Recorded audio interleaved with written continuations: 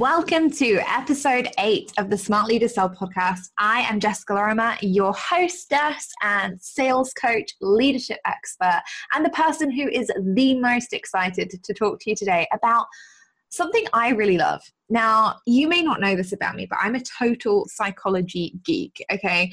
I love knowing why people do the things they do. I love knowing why people behave in the way that they behave. And so today I want to talk about the psychology behind the reason that people buy, and subsequently what that means for you as a seller. Now, this is a really juicy topic because we are all different in terms of the way that we react to sales and that we react to being pitched to. It depends on a lot of things, okay? It depends on the way that we've been sold to before. Did we have favorable buying experiences? Were they good experiences? Did we enjoy it? Was it pleasurable? Or alternatively, and this is what most people experience, was it a hard sell? Did it feel gross? Did it feel slimy? Did it make us feel not good? Did it make us, even though we purchased something, feel negative about the way that we were sold to or the way that we interacted with the person who ultimately helped us purchase the product? Now, it's really interesting because in the online world, and indeed in the regular sales world, there are generally 3 main ways that people sell or identify with being sold to. So that's what we're going to cover off today. These 3 main types of selling, who they appeal to, and how you can identify if you are that kind of seller, and more importantly, if that's the way that you should be selling to your buyers and if they resonate with it. So let's dive straight in. I'm saying that as I'm doing a little shoulder dance. You guys can't see it, but I am. So one of the first ways, and this is probably the most common sales tactic that we see in the online space, is aspirational selling. Now, when we talk about aspirational selling, I'm talking, of course, about the people who have Instagrammable lives. I am not one of those people. Okay, to put it into perspective, last week I put a charcoal face mask on my face. It said 10 minutes on the bottle. Somehow 40 minutes went past and I only realized when I went to take a sip of my water and I was like, oh my goodness, I have grayscale. It was like I'd gone into Game of Thrones and got this kind of crazy stone person disease. Then I realized obviously it was my face mask. So my life is not necessarily Instagrammable, but in the online space, aspirational selling is really popular. And the way that you can identify aspirational selling is, does this make me feel like I would like this person's life, this person's business? Do I feel like that is something that I want to aspire to or that motivates me? Okay, so typical examples that you see of this are really popular with online business coaches, who are talking about the laptop lifestyle. So typically their branding is usually very much around, I'm sitting on the beach, I've got my laptop here, I've got my cocktail in hand, life is really good, it's sunny, it's warm, and it's easy. And that tends to be one of the key signs of an aspirational seller, somebody who is using their life and the way that their life works or the way that their business works to be aspirational, to inspire, to motivate, and to encourage people to buy from them. So what happens when this person sells? Well, it's pretty simple. They build up their content with things that are designed to attract you. Okay, so they will Instagram photos of their life. They will put out content that talks about something that they know is really going to resonate with their ideal clients. So sometimes you'll see photos of brand new Chanel bags and people going, oh my goodness, I walked into Chanel today and I just bought this, and life is good because I was able to buy this. I didn't have to worry about it. It's something that I'd always dreamed of and never really thought would happen, but now it has.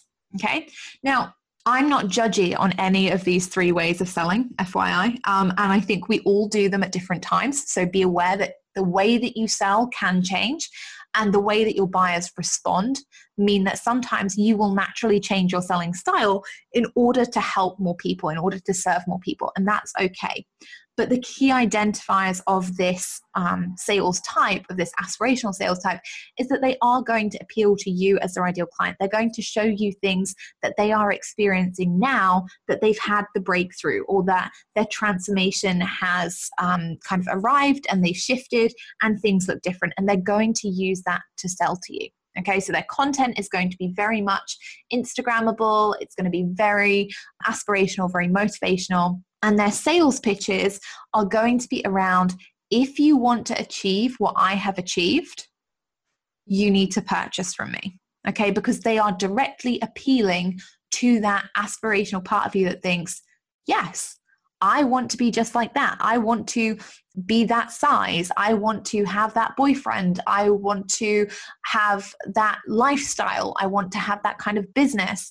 And they are directly looking for people who identify with the life that they are living, or the business that they have, or the fitness regime that they love. And they are selling you that based on what it has done for them. Okay? Now, as integrity goes, actually, if done well, aspirational selling has a lot of integrity, because it simply is showing people what is possible. Okay, what is possible for them if they do the work, if they show up, if they work hard. Now, where aspirational selling can go wrong is where we see false examples, and there are plenty of those on the internet, so I'll let you go and find some for yourself, because sometimes they can be quite entertaining. But, aspirational selling goes wrong when somebody is trying to make you to aspire to something that they don't necessarily have. Okay, so if somebody's telling you, I'm making 10K a month, but they're living in a bus shelter, it may not be likely that that person is making 10K a month, and therefore they're selling you down the aspirational route when actually it's not something they've attained themselves. Okay, so if you are somebody who buys aspirationally, i.e. if you are somebody who looks at somebody else's business, somebody else's lifestyle, and buys into, I wish my life was like that, be aware that you will need to do your due diligence. Make sure these people's lives really are what they say they are. Make sure that they are the real deal and that they can help you achieve the transformation that you're looking for before you go and plonk a load of money into their wallet. Okay, so that's the first one. That's aspirational selling. Now, as I briefly mentioned there, if you're an aspirational buyer, you are somebody who typically purchases based on wanting to achieve a level of business or lifestyle that somebody else has achieved. So if you are currently on a sales no-go, i.e. you're like, I don't want to buy any more courses or shiny objects right now, it might be worth unfollowing. It might be worth hitting that unfollow button and being like, okay, do I really, really need to see Louis Vuitton heels in my newsfeed every day? Is it going to make me spend a ton of money that I don't want to be spending right now? And if it is, it's okay to hit the unfollow button just until after Christmas. Okay, I promise it's okay. Now, the second type of selling or sales style, also popular in the online space, is the fear of missing out. Okay, now this is a really big one in the online space, because what tends to happen when we sell online is that we are all in groups, we are all in communities, we all make networks and we meet friends very, very easily in the online world.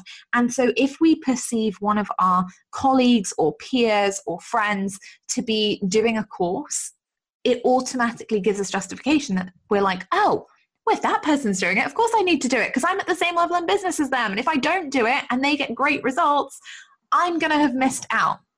Okay, who else has been there? Because let me tell you, I'm there pretty much every day of the week. I am a FOMO buyer. Those countdown timers on sales pages get me every day of the week, because I'm like, oh no, oh gosh, in 7 days, I'm going to lose my opportunity to buy this. And then it's going to be gone. And all of the people who've bought it are going to have epic results. And I'm just going to be left behind. I'm going to be lagging at the back of the line.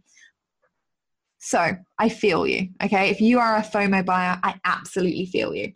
Now, if you're a fear of missing out kind of seller, and this will depend very, very much on your audience, okay? Fear of missing out sellers, it's not just dependent on your personality. It's also dependent on your following. Because if you have zero following, it's really hard for you to kind of create a campaign where you create that urgency and that FOMO because you don't have anyone there, okay? So if you're a fear of missing out seller, you are quite likely defined by the fact that you love a countdown timer, okay? You love urgency. You love highlighting when people have bought into your product, program, or service. Now, there are ways of doing this, and some of the most likely ones that you will see online in Facebook groups tend to be if somebody has purchased a program, that person, the seller, will welcome them in or welcome them publicly in some way. So it might be a post on their business page, in their Facebook group, on Twitter, however they want to do it. And yes, I have done this on occasion. I am a fear of missing out seller. If I think that something will genuinely benefit my community, I'm going to tell everybody about it, and I'm publicly going to celebrate the people who do take action. So I've definitely done this, right? But typically what will happen is that person, the seller, will publicly celebrate the people who have purchased. Now, this does two things. One, it reassures the person who's purchased. They feel really good because they're like, oh, I'm getting recognition that I'm an action taker and that I'm doing the right thing. And actually, that's really positive. Okay, that's really positive because as a buyer, you feel validated, you feel valued, and it just makes you solidify that decision in your head that it was the right decision to make. And that's a good thing. The second thing that it does is that it shows other people publicly that people are purchasing your products. Okay, so as the seller, it shows that people are purchasing your products and services and that they are publicly happy to be, for the world to kind of see that they are identifying with what you're selling and that they are ready to take action. And therefore, the people who consider themselves their peers, their colleagues, people who are perhaps further ahead, or even in some cases further behind, will want to get to that level, will want to be with that person, and have the same results. Okay, so that's typically what you're going to see from somebody who is a fear of missing out seller. Okay, you're going to see those urgency or those key motivators to buy.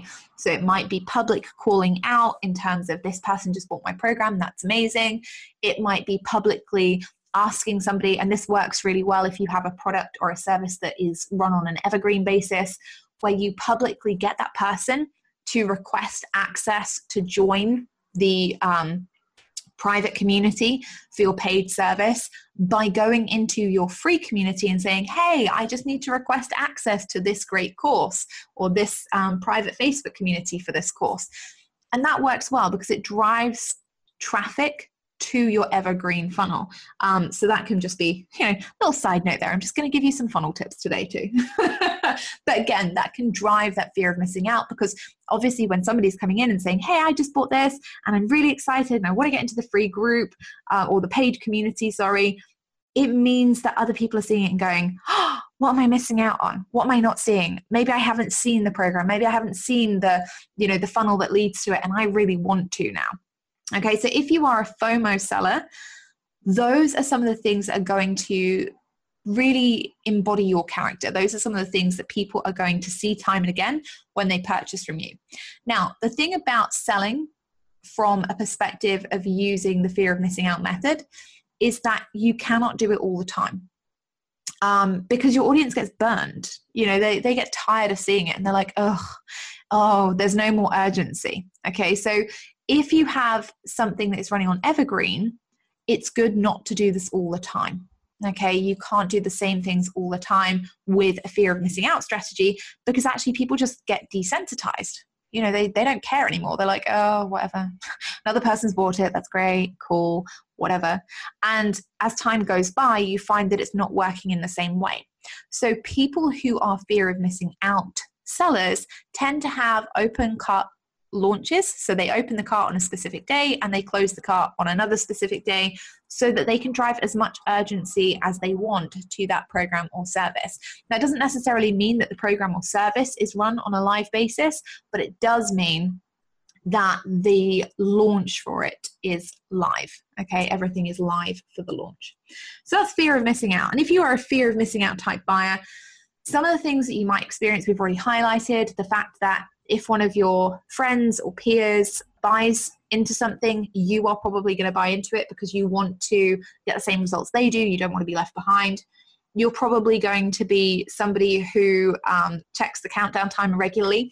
Interestingly enough, people who are fear of missing out buyers do not tend to be early bird buyers. Okay, so just a fun fact for you there. Statistically, people who buy, who have a fear of missing out, tend to buy at the last minute, because what will happen is psychologically their brain is going, we need something to tip us over the edge. Give us the trigger, send us the message, give us the last sign. So if you're a fear of missing out buyer, and I am a huge fear of missing out buyer on occasion, then you really do wait for that countdown timer to hit, and you are somebody who will buy in those last hours, which means that if you're a fear of missing out seller, or you have a community or people in your community who embody these kinds of qualities as a buyer, you really do need to utilize those last hours of your launch. Because although you might be thinking, oh, there's no point, I'm really tired, launching is hard, you actually are at a pivotal point in your launch where you can pick up quite a few last minute sales. Okay, so it's really, really important to recognize those things, that if you're a fear of missing out kind of buyer, the kinds of triggers that are going to help support you making a buying decision. And if you are a fear of missing out seller, or you have buyers in your community who are triggered by the fear of missing out qualities, that you start putting preparations in place for your launches so that you can catch those people even right at the end of the process. Okay. Now, the final sales style and the final buying style that we're going to be talking about today is it's one that gets a really bad rep in the industry, in the online world. Now, this is a sales style that you don't tend to see that often in the corporate world. And the reason for that is that corporate businesses tend to rely much more heavily on testimonials, on reputation, on proven results. And so they actually don't always go in for these archetypes. You know, they don't necessarily go in for fear of missing out selling. They sometimes, you know, you'll find that they do go in for aspirational type sales strategies. So particularly with luxury fashion brands or anything like that, you'll find that they have that key link to aspirational selling styles. But this final sales style and buying style is not one that you would see in the corporate world, and it is pretty much exclusive to businesses that are run by solopreneurs, entrepreneurs, online business owners, and anybody who is building a personal brand in their business. So we're going to touch on emotional selling. Now, I will be the first person to admit that I am not the biggest fan. In fact, I am generally not a fan of emotional selling. And there are a couple of reasons for that. One, personally, I am not an emotional buyer. So, and we're going to talk about the qualities in detail later. Being an emotional buyer, just as an FYI, does not mean that you cry your way through the purchase. We will be talking about it. But in terms of my buying personality, I'm not an emotional buyer. I don't buy because I'm emotionally connected in some way to the person selling the product or service. I don't buy for that reason. Like we talked about earlier, I'm an aspirational buyer. I buy because I want what that person has achieved or what that person has done in terms of results. Or I can be a fear of missing out buyer. I can buy because my colleagues and peers are doing things, and I know that if they are doing those things, it would probably be quite a good step up or a challenge for me too. In the online space specifically, we've seen a rise of emotional sales tactics over the last 3 years, certainly the last 3 years that I've been in business. And one of the reasons that it does get such a bad rep is because people misuse this sales strategy. It is the most common misused sales strategy in the online space, I would say, at the moment. And the reason for that is emotional selling and emotional buying is defined by somebody being triggered to buy something as a result of having a deep emotional connection with that person and therefore with their product or service. Now, in a world of integrity-based sales, that's a really positive thing, i.e. we're going along the lines of we buy from people that we know, like, and trust. Now, obviously, it's really, really easy to increase somebody's trust in you and to build a deeper connection and relationship with a person or prospective buyer when you are able to show them some level of vulnerability, and when you are able to take yourself off the pedestal, and when you are able to connect them deeper with your story, with your mission, your vision, and your purpose. Now, when you're selling with integrity, emotional sales is a good strategy for people building a personal brand, because it means that you can align people together with your mission, with your vision, with your purpose that you are trying to achieve, at the same time as helping them build a better relationship with you and buy safe in the knowledge that they're doing the right thing. However, it does get misused, and the online world has had a spate over the last couple of years of people pimping their pain for profit. And that's really, for me, frankly, it's just disgusting. It's absolutely aberrant that anybody would pimp out their pain, or indeed pain suffered by, their friends or family, in order to manipulate people into buying from them. I've just realized how polarizing this podcast has got. And for me, it's a real filter. I think emotional selling, when done well, can be very powerful. It can establish relationships. It can establish the know, like, trust factor. It can establish true leadership. It can show your audience that you are vulnerable. It can show them that you are still a leader. It can show them you're still knowledgeable. It can help them trust you. It can help them build a deeper connection with you. When done in a manipulative manner, it can be very, very detrimental to your audience, in that they may be buying things that are not right for them, and therefore they don't get the results that they want. Now, the difficulty is that emotional selling and aspirational selling can often look very similar. Okay, so if you are an emotional type buyer, and that means, like I said earlier, it doesn't mean that you cry at everything, right? But it does mean that you buy primarily based on the story of somebody and the relationship you have, rather than necessarily looking at all of the pros and cons and going, do I really need to make this investment right now? You look at the person, you look at their story, you look at the relationship you have with them, and you say, based on those things, I want to make the purchase of this course or product or service. In terms of selling, aspirational selling and emotional selling actually look fairly similar, because as we talked about earlier, aspirational selling is very much about utilizing your personal brand. It's very much about showing people your life. It's about showing them the present, the here, the now. So is emotional selling. But the difference is that your audience will be left with an entirely different taste in their mouth if it is done in the wrong way. So for example, aspirational selling done in the right way makes somebody think, oh, wow, this person is living in the present, they're living in the here and now. I really want to buy from them because I want to achieve the same results or have the same lifestyle. Emotional selling, when done in the right way, makes people say, I know this person, I trust them, I like them. I'm going to ask them whether or not this product or service is right for me. And if they say yes, I'm going to purchase it. Okay, so emotional selling is not about, it's not about having an ill-informed audience. It's about opening up the process for your audience to make an informed decision about whether this is the right option for them. Okay, so we still welcome questions. It's still about educating your audience. It's still about them making the right decision for them. Emotional selling done in the wrong way will leave your audience feeling something like this. Okay, so here's the typical Facebook post that goes up. Insert sad situation here. 5 years ago, I experienced this. It was the worst thing that has ever happened to me. XYZ person, and you will often find that in bad emotional selling, blame is often attributed to a different party, made me feel like this. However, I did overcome it, and now here I am. So the model is similar to aspirational selling in that it will take them through a breakdown and a breakthrough.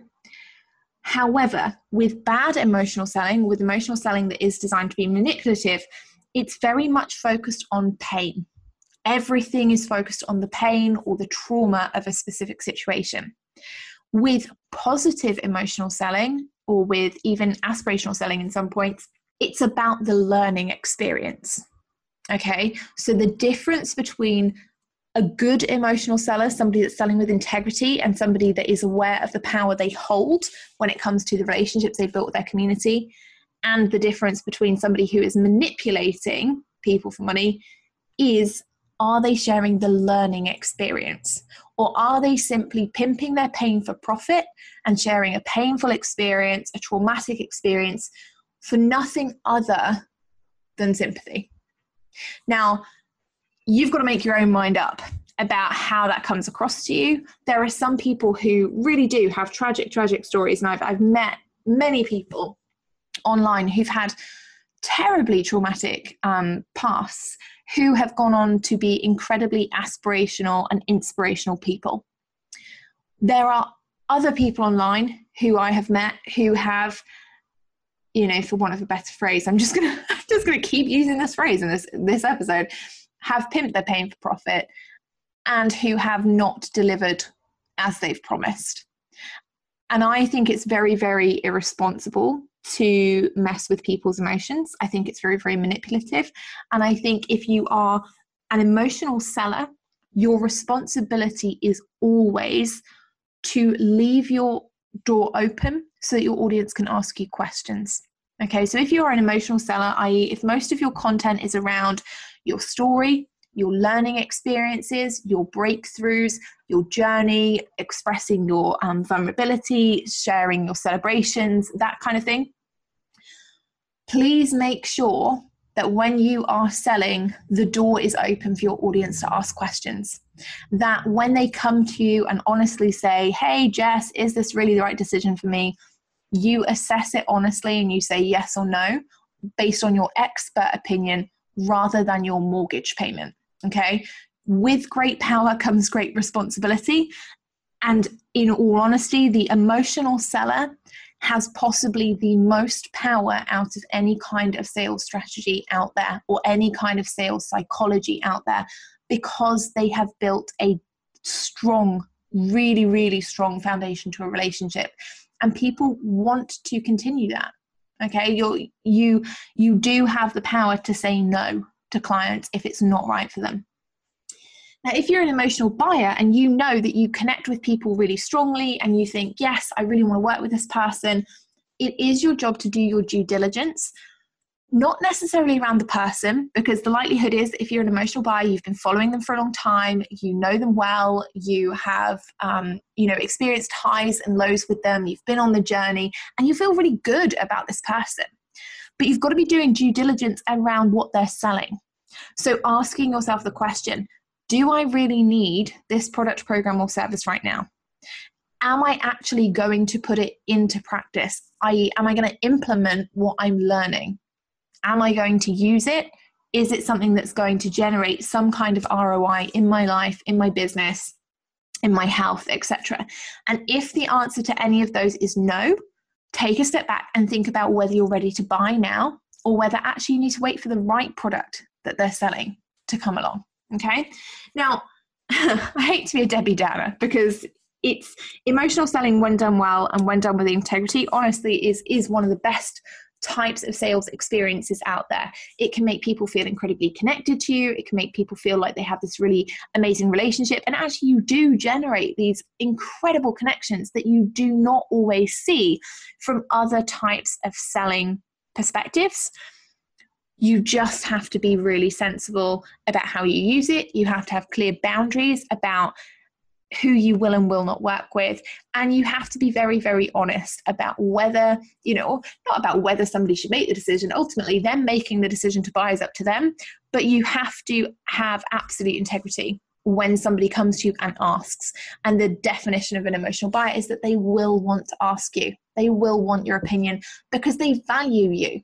They value you, they value your opinion, and they want you to reassure them that what they're doing is what's best for them because of the relationship they have with you. Okay, so just be very, very aware of that when you're an emotional seller or an emotional buyer. So that's the 3 types of sellers and buyers that we primarily see in the online space. Now, there are many more. Okay, there are many, many more archetypes out there. There are many, many different ways of selling and buying. But those are the 3 that we primarily see online, and everything else, every other category really is kind of derived from those main 3. So when we look at these kinds of categories and when we look at what kind of seller we are and what kind of buyer we are, it's really important to mention that you will not necessarily be the same kind of buyer as you are seller. Okay, you may be somebody who is a fear of missing out buyer and you really like to be included in a community, and you really want to be on the button when it comes down to what your colleagues, what your peers are purchasing. But you may be an aspirational seller because you may be that far ahead of your audience that actually they're looking at your lifestyle, they're looking at your relationships and thinking, I really want that too. It's also worth mentioning that the kind of seller you are really, really is a lot about the way that your buyers react to you. Okay, if you have a ton of buyers in your audience who are fear of missing out buyers and you don't feel comfortable selling in that way, you need to get used to it. Okay, now that might be really harsh, but you need to step up to the plate and realize that you may be leaving a lot of money on the table. You may be leaving a lot of clients on the table by not implementing some of the basics and the basic strategies behind those psychological behaviors.